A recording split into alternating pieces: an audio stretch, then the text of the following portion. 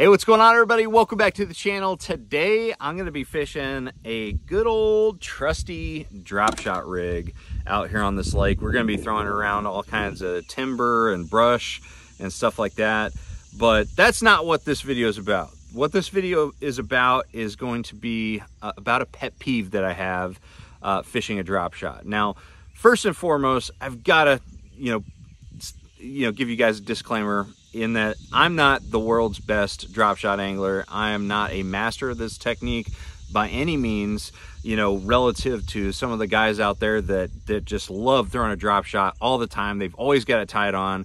I'm not one of those guys. I kind of fish it out of necessity. And so like situations where I just, I need a more finesse presentation. I need to get some extra bites when the bite is really tough, like on the Tennessee River during the summertime when they're not pulling current, that type of situation. That's when I like to throw a drop shot. And also up north fishing for smallmouth, that is as fun as it gets. Throwing a drop shot for smallies is not even finesse to me. It's just a blast. So I'm not like, I like to keep things simple with my drop shot rig.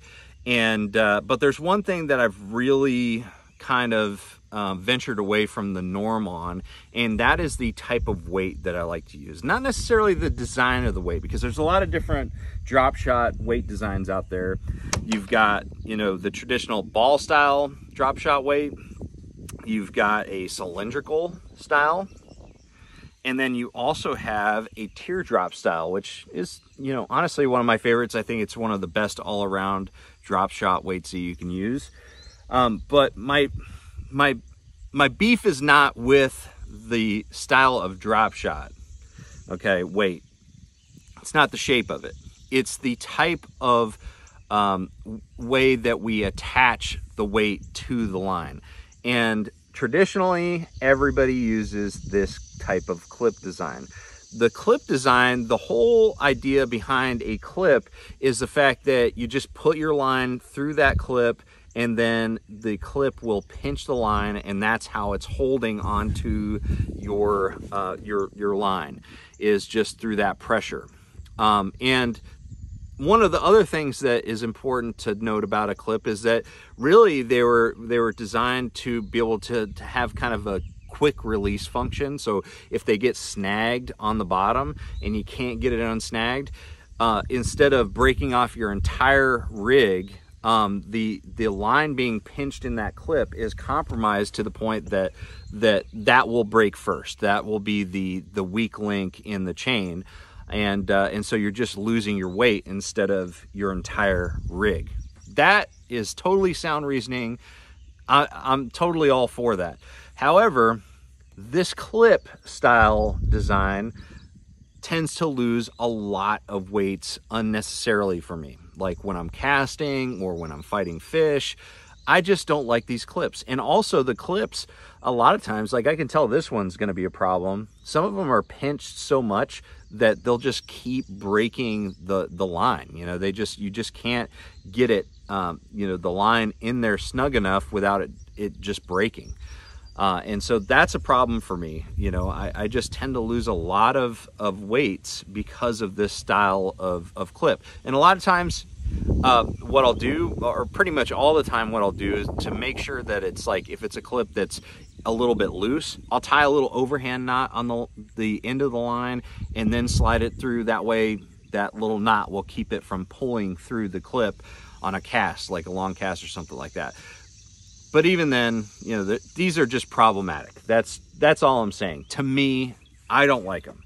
So what I have switched to recently that really works, I really like it, I think it's a better solution, is a traditional line tie. This is actually a weight that is kind of a blend between a cylindrical and a teardrop style, and it's designed for a free rig rigging style. So the free rig is something that's fairly new, and this type of regular line tie allows this to move freely on the line for the free rig, but it works perfect with a drop shot. And I just tie it on the line, so it's it's tied on there. It's not coming off unless you want it to. And one thing that I will do to make sure that if I need to break it off and not break off my entire rig, I'll, you know, compromise the line in some way, either, you know, pinching it with my teeth and or like just kind of marring it with my scissors or something like that. That way there is a weak spot in the line above this weight, so if I'm trying to break the weight off, I just have to pull and that'll be the first thing that breaks. So that's kind of how I combat the issue of, you know, not wanting to keep retying my whole rig. But to me, this style weight with that regular line tie, that is the deal, and has been a way better user experience than the traditional clips. So this is just an opinion piece. This is just my opinion on this topic. So, but I want to hear your opinion about fishing a regular line tie like this versus the clip style that has been popular forever drop shot fishing. I want to know your opinion on it. Am I missing the mark? Because, you know, I get really frustrated with the old clip design, and I want to know if you do too. So thank you guys very much for watching. If you're interested in those weights that I showed you that I like to use, these are weights that they're tungsten weights that I found on Amazon. Pretty cheap for the amount that you can get, and they've got that great line tie on there and a great barrel swivel.